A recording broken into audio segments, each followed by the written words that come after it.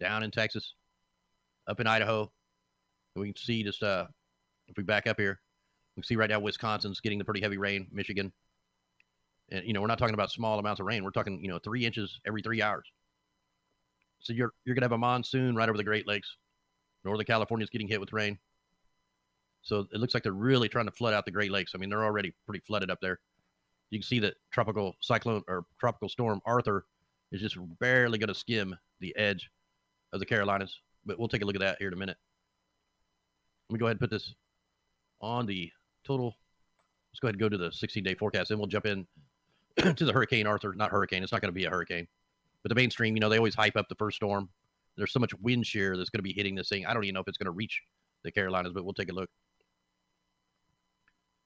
Anyway, here we go. We're going to go 6 hours at a time, and I'll stop if there's something we need to talk about, and we're just going to try to zoom through this.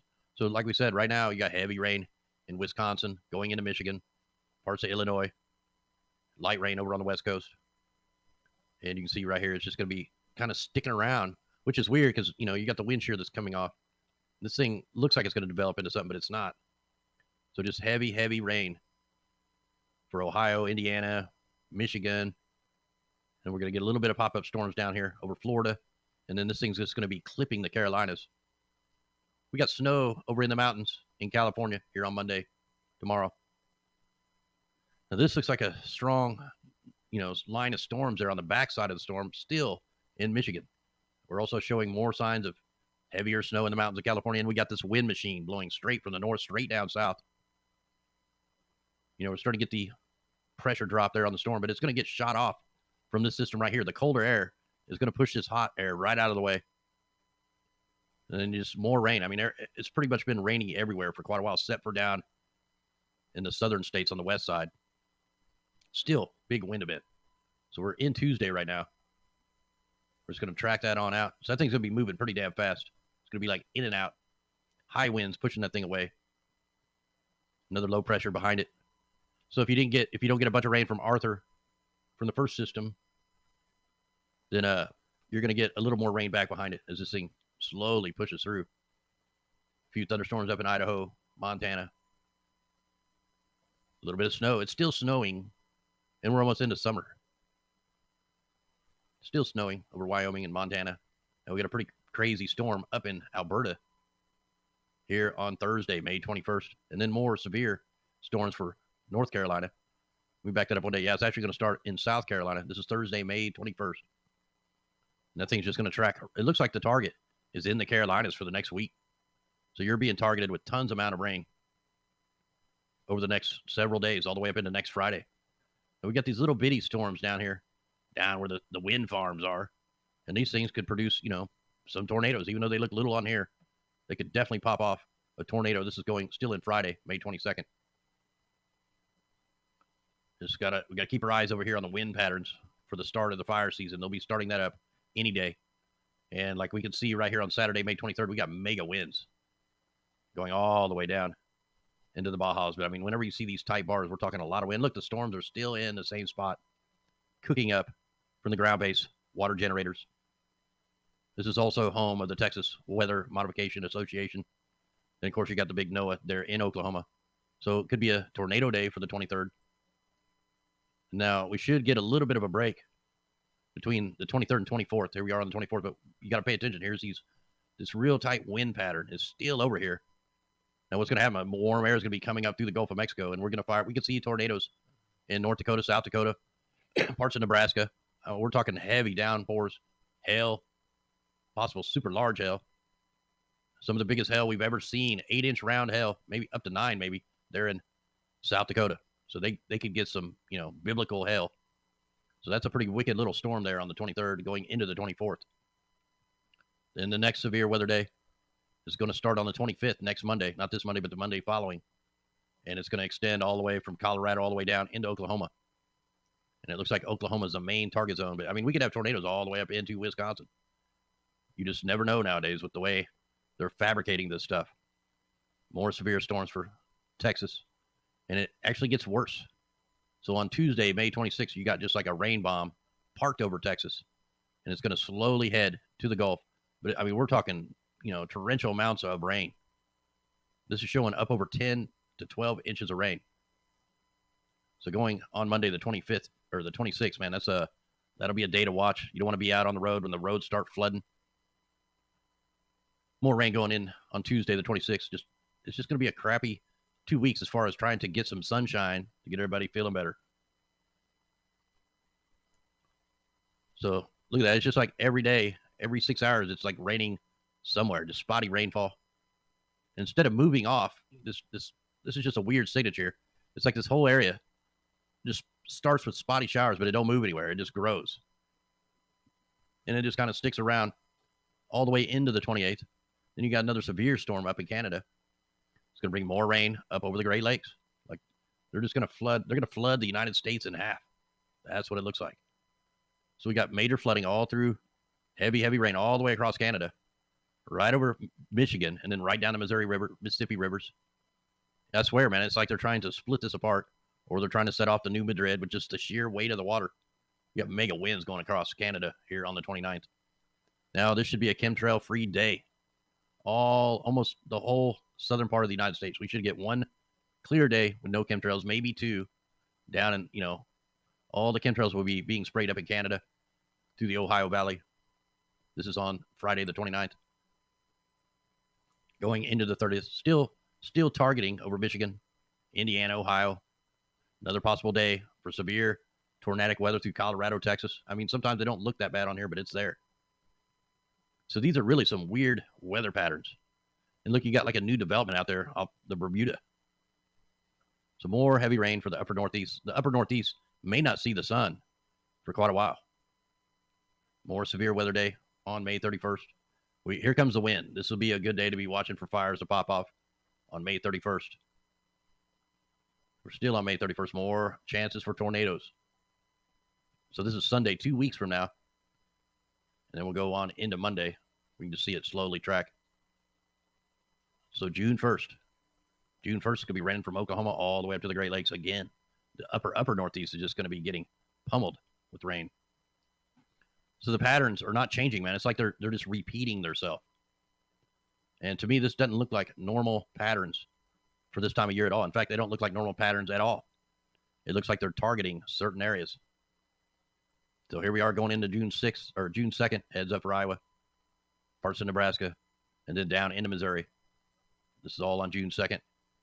And that's far as we can go. So next Sunday, we'll be able to get into the July 4th. And while we're here, let's go ahead, check the total amount of precipitation. I mean, this is what tells you where the target zones are. Look at all that moisture over the next 2 weeks. The only place not getting any moisture, southern Arizona, southern California, southern New Mexico, parts of Utah. Now let's go check our friends over in Europe. And usually what we do is just check out the total amount of precipitation.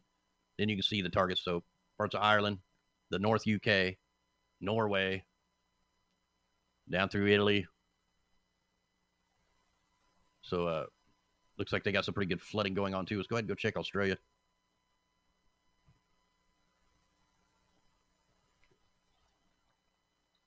It's really the very southern part of Australia. And then the upper Northeast. Looks like they're going to be getting pretty good amounts of rain. And it's even showing there is a tropical development out here that should be coming back towards Australia, but I'm just not real sure yet. So anyway, that's probably good on the 16-day. Let's go ahead and go take a look at Tropical Storm Arthur. And when you look at it like this, man, it don't look like a whole lot. But what's crazy, if you put the different tracks on here, let me change it so you guys can see it better. The strangest stuff. All right, so here it's showing it going to blast out. And what you can do, you can look at the wind shear and see, man, as soon as it gets up here to the Carolinas, it's just going to get blasted with high shear, which is going to push it straight out.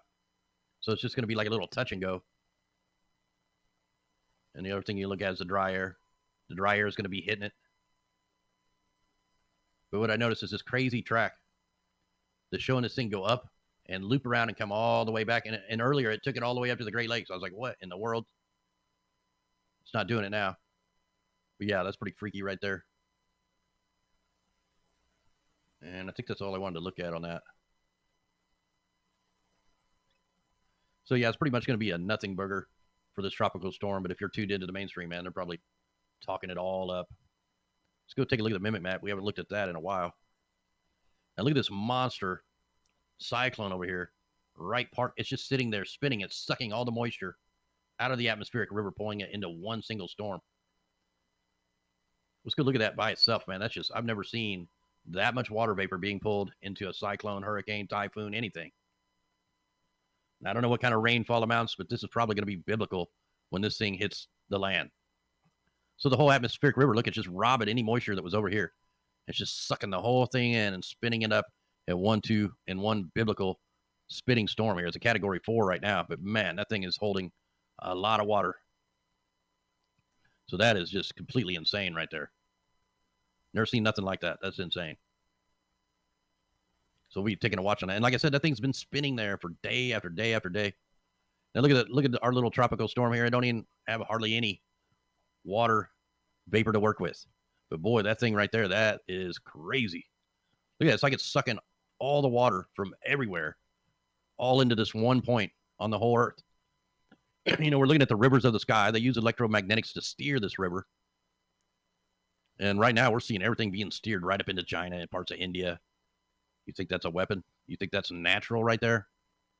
I would beg to differ. All right, let's go take a look at the worldview map. So like I said, we got the demon in the clouds looking right at the West Coast. We got the bunker fuel operations that are back after a 3-week hiatus. They're back. We have chemtrails over Alaska.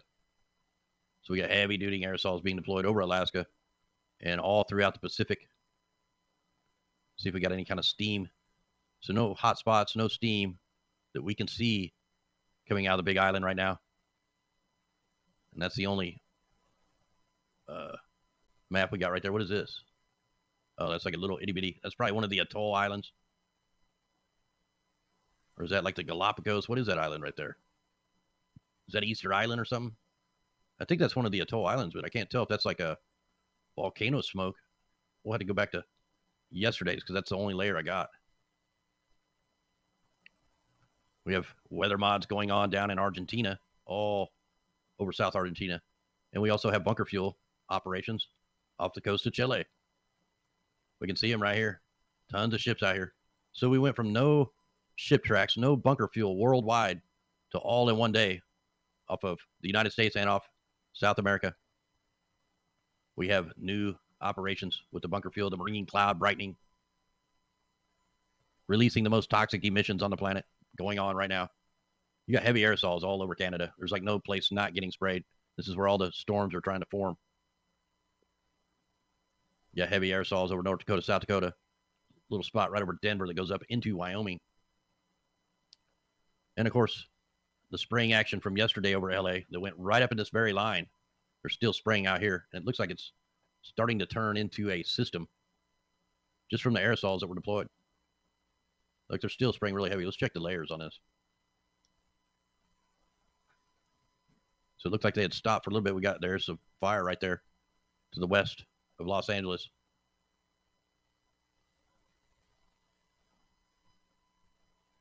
Here, I can post the link there for the backup channel. There's still people trying to come into the main channel. It still hasn't never connected. I don't know what is going on. I'm just going to go ahead and turn that off because it's not working.